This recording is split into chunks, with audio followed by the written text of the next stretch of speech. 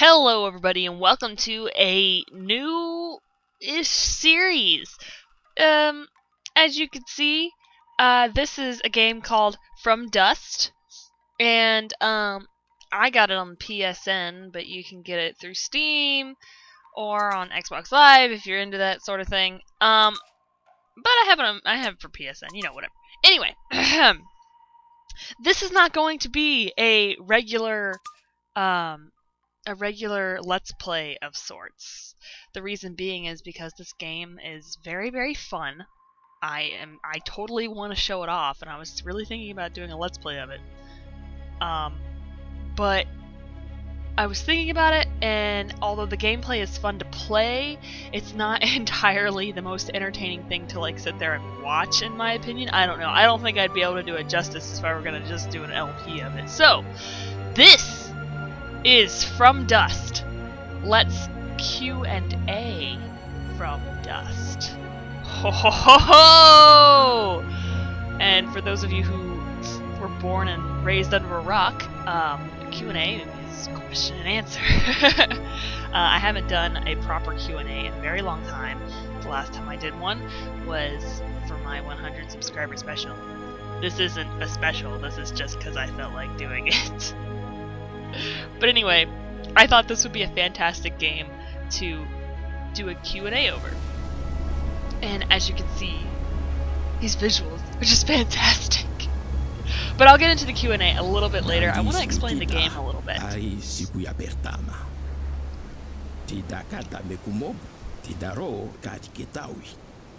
you can see, he's speaking some sort of other crazy language that none of us know. It might be Swahili. I'm just kidding. I don't think it is. But anyway, this is kind of like a god game, I guess, where we don't control the people. We don't control those people there. We are actually that big black ball of mass called the breath. And the breath can control quite a bit of things in the environment. It doesn't have control of everything, but it does have control of quite a few things in the environment, such as it can control sand and lava and water and things of that nature. And the best way I can describe this game, it's actually... Ooh! See, now that's your cursor that you move around the world with. The best way I can describe this game is it's a puzzle game where you guide AI. The little guys, they'll kind of do what you want them to do. Sometimes the AI can be a little derpy, but especially in the later levels. Oh, the later levels. This first level is pretty simple. It's just getting you, it's kind of teaching you what you need to know. And basically, that white line, that's the AI's path that they're gonna follow. And it's your job as the breath to kind of create a path for them to go along. Now, they haven't given us any instruction on how to do that yet, but they will soon. They will soon. Oh, look at that guy running. Basically, it'll give you like a little, yeah, the woman can build villages, gain knowledge, blah blah blah. It says that for everyone, so it's not like that person is special. They all can do that. But, there we go. This is our first obstacle, and that little icon is there to show that, oh my god, help me, I'm incompetent, help me! So you have to help them by moving earth and building a land bridge for them to get across. So that's what I'm doing right now. And you just place it right there to create a bridge, and I do a really derpy job at doing this. Sometimes the controls are a little touchy, but it's not something so crazy. Like, you get used to it really quickly. But I haven't played this game in over a year, so I'm a little rusty at placing the dirt. So, and then once you create a land bridge, they can move across, or they could be derps. Come on now. Get across there. Anyway, so that's mainly the gist. You can move sand that way, you can move water that way, and I believe in the next video it'll show you that you can move lava in that way. And there's a lot of other elements in this game that's really fun. So basically, you're supposed to get your AI people from one end to the other, and here is the end. So there you go. That's pretty much the premise of the game. And in later levels, you're supposed to populate cities, and you can't reach and you cannot access the end of this ending until you've populated every city. So that's a thing. And there, it goes a little bit more in depth than that, but that's just a quick overview. It's basically a puzzle strategy game. Get from point A to point B, boom, and then you have this interesting cinematic. Although in between levels, it's the same cinematic, and I wish that they had kind of varied it up a little bit. But it's still beautiful. So anyway, that's the idea. But, and I wanted to show this off because it's a real gem. It's a real gem. It's a really great game. But like I said, it's not the best spectator sport ever. So what I decided to do with this project is make it, instead of it being a Let's Play, it'll be a Q&A. And I just want to go ahead and preamble the fact that this is not my original idea. I actually stole this idea from Rock Paper Mario. He did the same thing with, I think it was doing the gym leaders in Pokemon Stadium, I think. It was some sort of Pokemon game. And that's one of the cities that you have to populate. Okay, there you go. That's you find your totems and you populate at the totems. And if there's anything that you really want to know about the game that I'm not covering, it tells you in the game. So I guess if you want to pause and read it, that's that's up to you. Anyway, so like I said, I'm preambling it. I stole it from Rock Paper Mario. In fact, I don't even know if correct me if I'm wrong, Harry, but I don't even know if Harry came up with it either. I think he might have taken the idea from Sweet Victory LP, I think, whom I have had, who I've not had the fortune to meet as of yet, but I hear very wonderful things about them. So, Sweet Victory LP, if maybe you're watching this, then if it weren't for you, then I would have been doing this. So, awesome. Also, another little disclaimer, I suppose, is that this entire project is going to be post-commentary. And the reason for that is because the first levels are easy. These later levels, holy crap. These later levels are really difficult. And I wouldn't be able to focus on you guys' questions if I were doing live commentary. It would be, I think I'd be able to answer like 3 questions and then I'd be like, this game. But yeah, oh, and you see here I'm moving water like I said I could.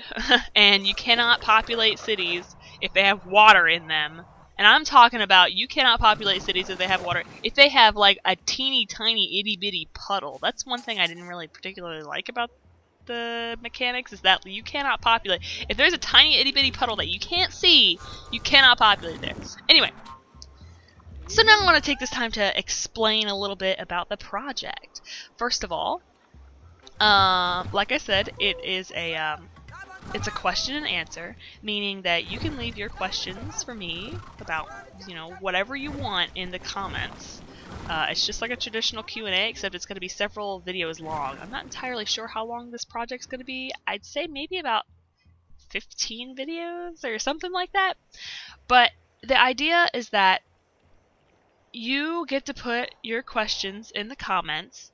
I will read the questions, and then in the next video I'll answer your questions. And then you leave any other questions in the comments of the next video, and then I'll answer those questions in the next video. And it's just a big chain of question-answer thingy things. But with all cool little projects, there needs to be a little structure. So there are some rules to this project. And there we've populated our second city. So, and then once all the cities are populated, you just go straight to the end. But I actually take a little time to build up the vegetation. Although I don't get to 100%. There's no real reason to getting to 100%. It's just to be like, hey, I got to 100%. But I decided to try it anyway. So, back to the rules. first of all, like I said, you ask your questions in the video. You ask your questions in the comments of this video, and then in the next video, I'll answer those questions. So that's fun. Very specific rule is that there can only be one question per comment, and the only reason I request that is because I'm going to be answering. This isn't a pick and choose kind of thing. I'm going to be answering every single question. So if there's like a bajillion questions in one comment, then it's going to be too much too soon. You know, and that's not to say that in the second video you can leave another question in the comments of that video. So technically you could leave like 15 different questions, you know, just leave a question in the comments of every video of the series, and I'll answer it. But just for the sake of pacing, I really would prefer one question per comment. If you leave more than one, then I'm just going to pick my favorite one. I'm not going to answer them all. Although, you can leave a comment that has kind of multiple answers, but they have to be like related. They can't just be like really random, like, what countries have you visited and what is your favorite flavor of pudding? And, you know, like, they have to be related to each other, and unless we're talking about like the UK and Yorkshire pudding, then I don't see how those two topics are related. So yeah. Anyway, let's talk about the schedule for this project a little bit. There's gonna be a video once a week, every Saturday. So you can ask your questions up until Thursday at midnight. Or well, okay, I guess it would be Friday at midnight, because I want to take Friday. And then once it's like Friday 12:51, I won't be taking questions anymore for that video, because I want to take Friday to record myself answering the questions, and then Saturday I will be uploading the next video. So you guys have a week to upload. You guys have a week to ask your question and post it in the comments. So yeah, so hopefully if I can stick to this schedule, there will be a From Dust Q&A video every Saturday. So yeah, that's the schedule. I hope it's a little bit clear. I hope I'm not like confusing you guys with how derpily I am answering the question here. Well, I'm not answering any question. How derpily I am explaining the project is what I mean to say. And we get pretty far in producing vegetation, but I don't go all the way, unfortunately, because I was just like, yeah, there's not enough sand. Basically, to increase your vegetation in this game, you basically have to spread sand around, and the vegetation will eventually, as long as it has water, a water source, the vegetation will grow there eventually. So I decided to just give up and just end the level. But I have to build a land bridge first. So that's what I do.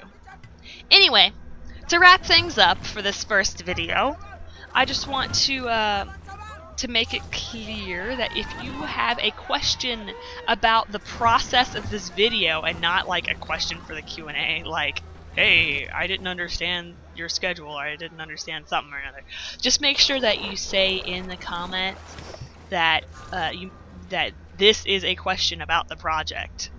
Make sure to make that clear, otherwise, you know, because all the comments are going to be questions, you know, so if you just have a question about how the comment goes, it'll make it easier for me if you just make sure to specifically say, hey, this is a question about the project, not a question for you to answer in your next video. So yeah. So that is the end of the second level. These videos are going to get a lot longer. So please don't feel pressured to ask a question like right now, because these later videos are going to be a lot longer. So if you need to wait a week or so, you know, that's fine. Or if you come up with new questions, that's fine. But anyway, I will talk to you guys later. I'll talk to you guys later, and I hope you like this project. I'll be seeing you. Bye!